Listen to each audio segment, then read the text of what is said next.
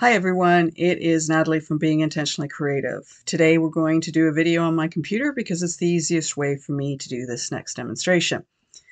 I have been playing with the washi tape some more, and I have learned a few things that I want to share with you and different ways you can use it, and I also want to show you how you can use ribbon in some of your artwork.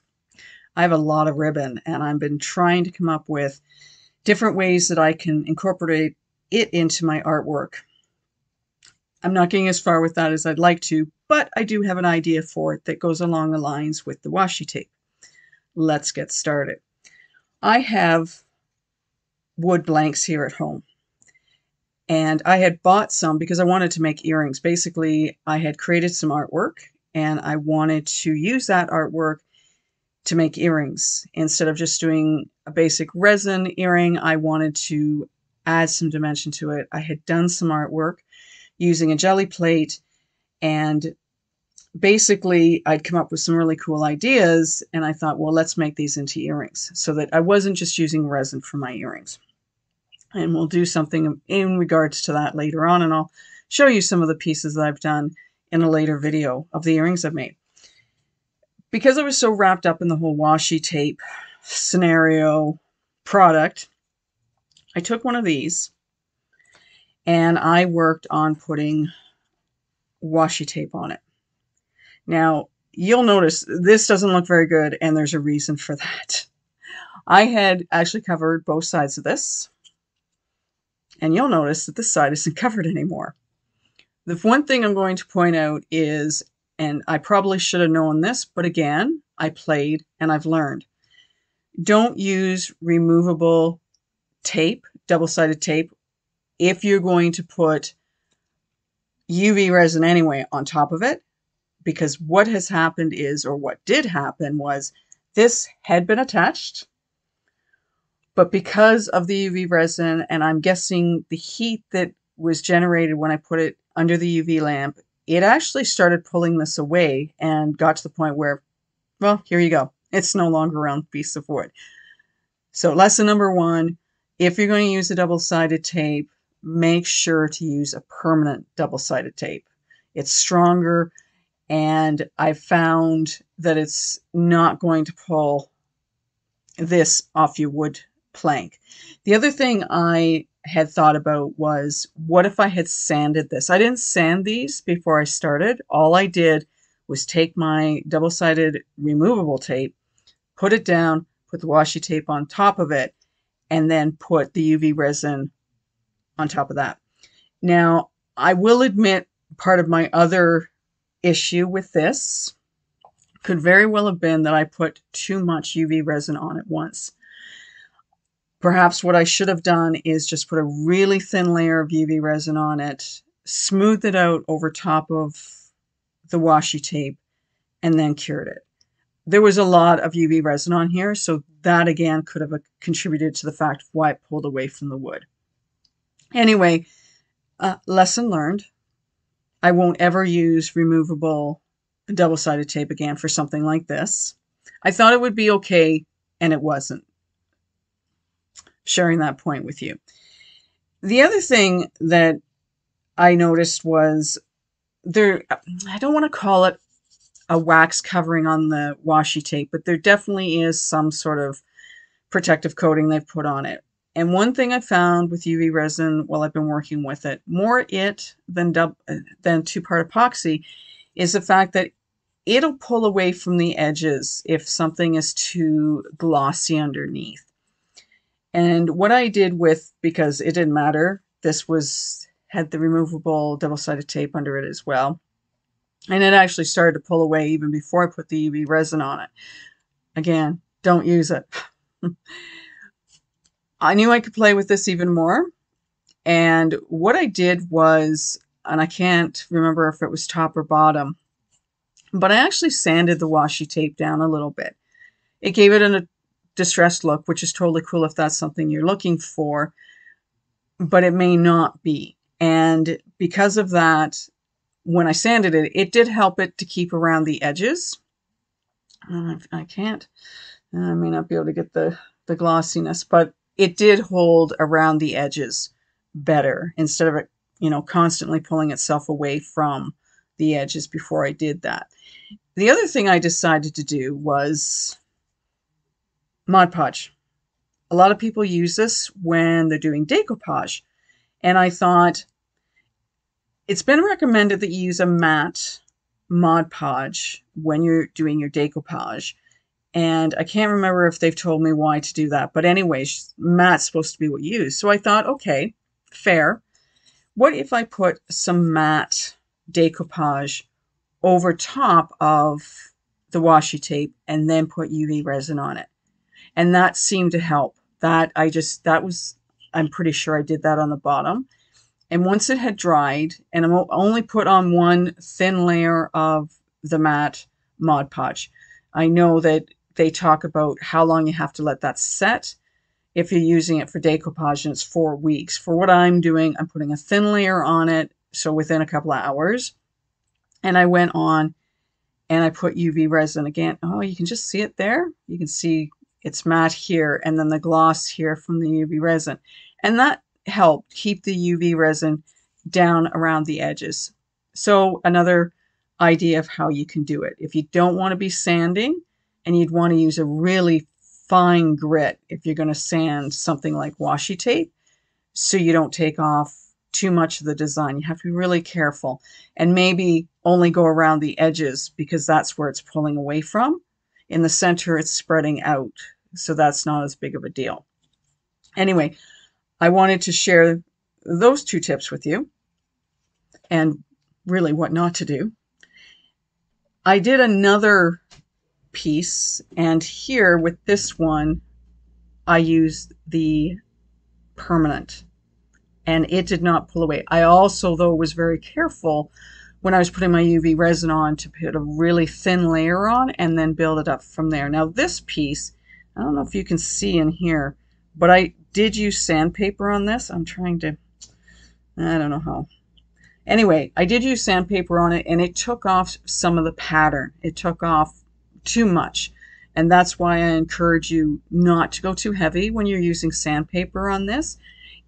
I don't mind how it looks. And hopefully you can see it. I don't mind how it looks. But again, do you want a distressed look, or do you want it to look as fresh as it did when it came out of the container? Now the other side, I think what I did with that is I put the matte Mod Podge on it first. I let it set, and then I put thin layers of UV resin and cured it through each of it. And this one came out fairly decently. I'm pleased with the overall result of this wood blank and how it's staying together, which is beautiful. It's what you want. And the fact that I have a distressed look on one side, and on the other side it looks crisp because I didn't sand this at all. Now that got me into, what do I do with the ribbon I have? Again, I took a wood blank and I put, using my permanent double-sided tape on the wood blank, then I put and laid out the ribbon on top of it.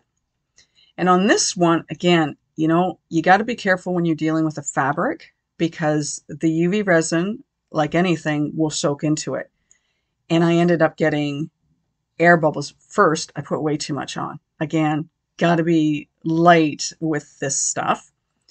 And as a result of me trying to get things around the edges and whatnot, I actually, and you're not going to be able to see this, but it did pool underneath it and push it up a bit. So I thought, okay, again, lesson learned. Make sure you're sealing your ribbon. I know with 2-part epoxy, when it comes to putting pictures and the like into it, they always recommend that you seal it because of the coloring could come out of the picture depending on how good your printer is and the paper you're using. It's also possible for the resin to penetrate through. In this case, it is a porous material. So the resin did get underneath it. It did push it up. As soon as I saw it doing that, I basically threw it under to cure it, to get it to stop, and then put a little bit more of UV resin on top of it. And if you weren't really paying attention, you might not notice that. But it was very clear to me, and it's like, okay, Natalie, you knew it was porous. That should have been your first clue not to do this. I've done the other side. And for this side, I actually put a thin coating of Mod Podge on it. I'm going to recommend that if you do that, you do it once, you let it dry completely, and then do another thin coat. I only did the one, and I actually got a few air bubbles on this side. It much better because there was something to stop the UV resin from going through the material this time, but not quite enough because I was still getting the odd air bubble coming up through the material or on the material. It wasn't covered well enough. So I'm going to say at least 2 coats. I'm not sure you would need 3, but I'm going to recommend 2, not heavy layers, and make sure that the Mod Podge is dry, completely dry before you put the second coat on, or at least leave it probably for 24 hours. Again, I'm playing. I'm not leaving things as long as I would normally do if I was making true pieces that I was wanting to sell or I was giving away as a gift. I would definitely give the cure time in between. So this one turned out much better. I do have a few air bubbles on this side, not near what I had. And if I really wanted to get crystal clear with this, I could sand that down to remove the air bubbles and then put one final coat of UV resin on it. I'm not going to with this piece because I'm just testing, I'm just playing and giving you some insight on what not to do and things to do in order to have something like this work out even better. I think these look sweet. I love having the flower pattern on these, and I had almost thought maybe, I don't want to stick at this, not quite cute, you know, earrings, if I can get this hung right. Back in the 80s, big earrings were all the rage, and I think sometimes today they're still the rage. But I had actually thought maybe cutting it in half would make more sense as an earring. But you could, as a keychain, you could put it on for a keychain if you want something that big. It's up to you what you decide to do with something like this. I have some bigger coasters like this that I'd actually like to use either the washi tape or the ribbon on so that you could have it as a coaster. So I'm looking at doing something like that coming up soon. Anyway, the last thing I want to point out that I did on this piece, and again, I'm not sure you're going to be able to see it, but in where the pink is, trying not to touch because this isn't fully cured, I used a UV resin that isn't as good a quality as the J Diction or the Let's resin, and I did that because I have it and I want to use it up. Anyway, on the pink here and in the pink of the flowers, I used, which is a product I just got recently, is by Ranger, the Dylusions Diamond Dust. So I just touched it on in spots, and then I also used another of the Dylusions for the purple flower over here, just to give it a bit of sparkle if you got to turn it. And if you could see it in person, you'd be able to notice it better. Anyways, I just tried to doll up my piece a little bit. So that's it for this video. I just wanted to point out some things not to do. Please don't do them.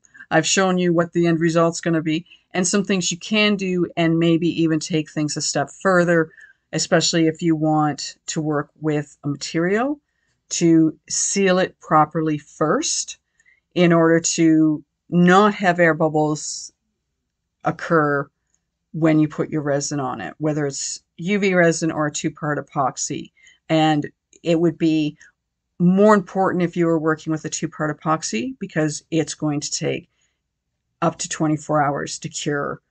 And in that time, if the resin can get underneath, you're going to get more air bubbles. And I don't think you're going to really be able to stop that from happening. At least with UV, you can torch them and then cure it right away. So that'd be the difference. Anyway, that is all I've got to share with you as far as my escapades go and working with washi tape and working with ribbon. I'm constantly looking for new ideas. I'd love your suggestions if you have any. Comment below, like, subscribe. Check out my Facebook page, Being Intentionally Creative. I will post pictures of this separately there. I hope you're having a wonderful day with whatever creative endeavor you're getting up to. It's been great talking to you again. Thanks for coming. Have a great day. Bye for now.